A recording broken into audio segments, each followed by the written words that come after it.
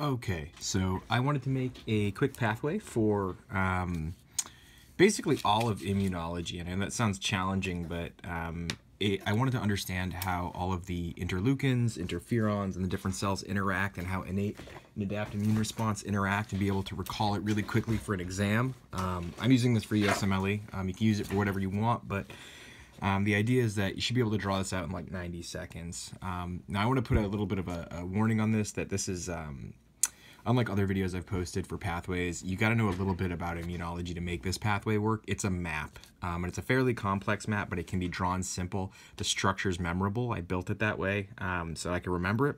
So it's basically, it looks like a cartoon character. So I'm just going to draw that structure really quickly. So it's like this. Start out with the eyes. It's got its head here. It's got a mouth. Then it's got this chin. It's got this little mustache. The mustache is really important, you'll see. It's got arms right here, an arm there, an arm there, and this sweet unibrow right there. So that's the basic structure. It's cute enough that you can remember it. You draw it once, you won't forget it. And that's the easy part. The hard part is filling in a lot of stuff. So I'm just going to start out and draw some cells into place, and then we'll do all the interleukins. The cells are the easy part. So we're going to put a somatic body cell right here. So I'm just going to write somatic cell, SC. Natural killer cell right here, NK. We're going to put our helper T cell subtype 1, helper T cell subtype 2, and then a macrophage right here. You can see that sort of this star arrangement. They sort of go around, and that's like a, 5 points there. And then over here we're going to have our cytotoxic T cell, activated B cell right here, and then a neutrophil right here.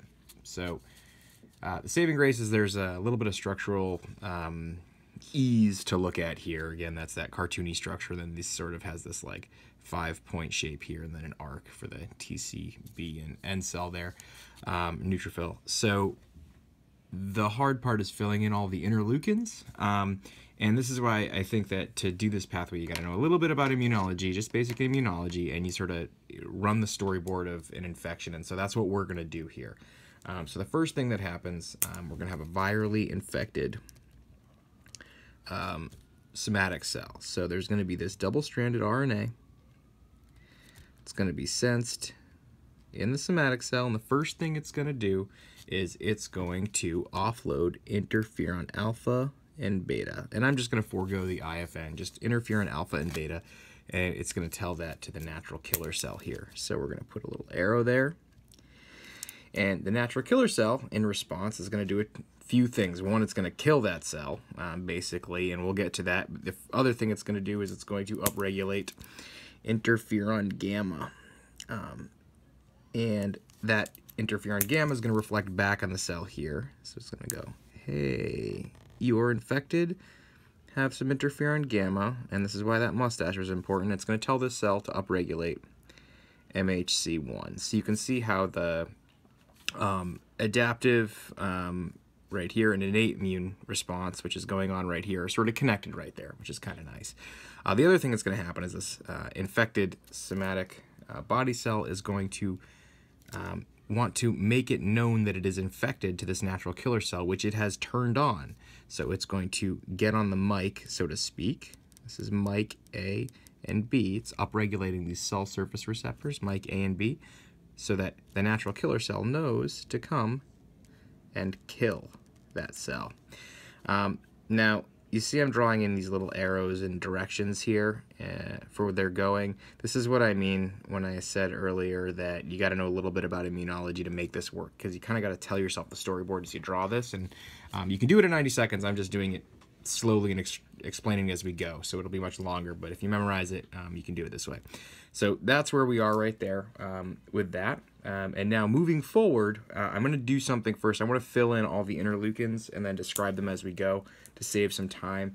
Don't get intimidated as I draw these. These are just something to be memorized, but it's easier than memorizing your whole immunology textbook to just have this map written out here.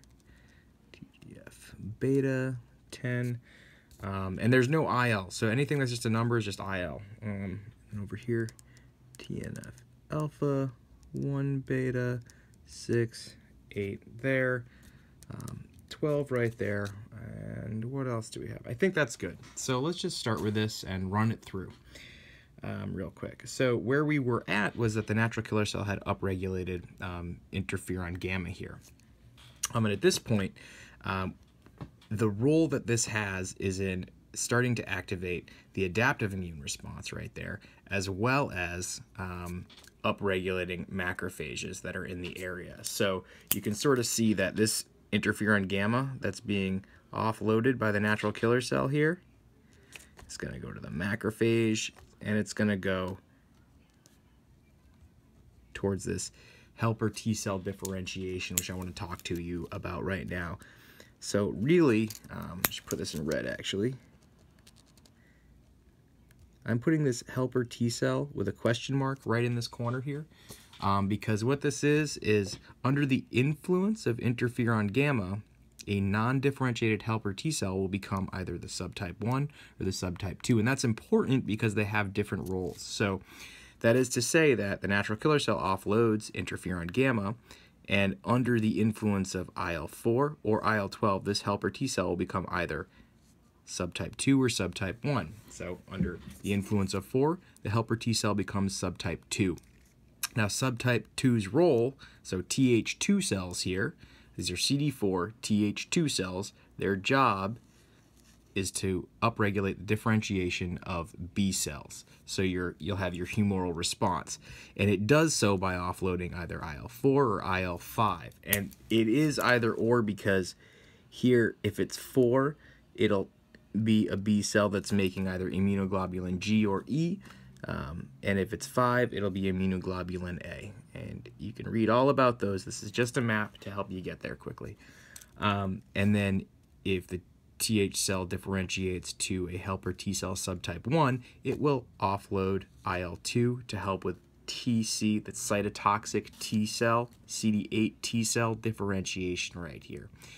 So now on top of that, there is one thing that both Th1 and Th2 both do, and that is they upregulate CD40 ligand.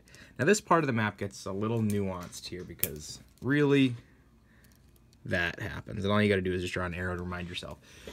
So helper T cells 2, the 2 subtype, will upregulate CD40 ligand, and the B cells they are upregulating will upregulate CD40, which is the receptor, and that sort of works synergistically to help with this proliferation and activation of the B cell. The Th1 cell here, the helper T cell subtype 1, will also upregulate CD40 ligand, but it interacts with a macrophage over here that has put CD40, that receptor, on its surface. So that's another way that the innate and adaptive immune response are going to interact right there, which is kind of nice. The next thing I want to get into is we talked about how interferon gamma here, and I have this arrow telling me that this interferon gamma is going to upregulate the macrophage. Well, the macrophage, if you follow, it offloads IL-12, which also help upregulates natural killer cells. So what you see here is natural killer cells, interferon gamma to the macrophage, macrophage IL-12 to the natural killer cell, and you get this cycle of activation. There must be a way to regulate this, and in fact there is, and that is through the Th helper 2 cell here. So it's going to dump TGF-beta, IL-10, to stop the macrophage and help put a stop to the inflammatory response right there. So that's kind of a way that we break the cycle with that. Lastly, this arm over here is the innate immune response with neutrophilic inflammatory response, and that's just to say that the macrophage, if it picks up something and is not upregulated by a natural killer cell, that is to say it picks up something as toll-like receptor, a mannose binding lectin receptor, and it will initiate an inflammatory response. It offloads TNF-alpha, 1 beta, 6, and 8. This is a whole other conversation, but this just reminds me of where the innate immune response ties into this whole structure. And last but not least, something that was left out here that I do want to draw in, because we didn't talk about this cell. It's the dendritic cell right here. It moves, it samples, and then it moves to the lymph node, and it activates the cytotoxic T cell, and it does so via its, the T cell has CD28, and the dendritic cell has the B7 on it, and it can do so. It can actually have these T cells proliferate without IL-2, and in fact, any antigen-presenting cell can do this. Like dendritic cells have this B7 here, but so don't B cells, and so don't macrophages. But this just reminds me, that this is different. It doesn't require IL-2. It seems really complicated, but don't get it twisted. It's like if you know a little bit about immunology, and I'm not saying this isn't complicated, but the idea is that in order to understand it fully in 90 seconds, if you have a test and you're confused and you can draw this out really quickly, this is a fairly good saving grace. It sort of puts innate adaptive immune response in context with all of the cells and all the regulation that goes on. There's some other things here that are not, this is not, it's fairly comprehensive, but not complete. And what I mean by that is natural killer cells are offloading interferon gamma, so don't T cells and so don't B cells. And that's maybe an important nuance that you want to remember. And T regulatory cells are not in here. But other than that, I think this covers most of it. So that's that. Hope it helps.